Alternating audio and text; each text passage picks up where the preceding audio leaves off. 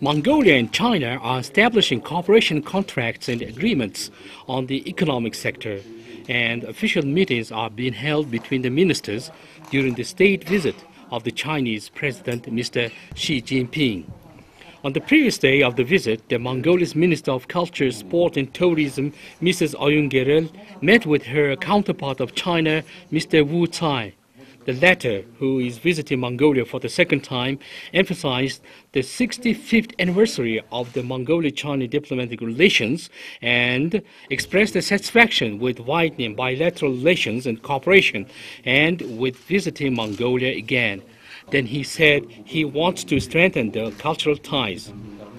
Wishing to the Chinese delegation a comfortable stay here, the Mongolian minister said she is glad with an expansion of the cultural and art ties between the two countries. For example, many talented artists from China took part in the Altargan International Festival held here under auspices of the Prime Minister and called the Chinese side to make efforts to boost a long-time friendly cooperation.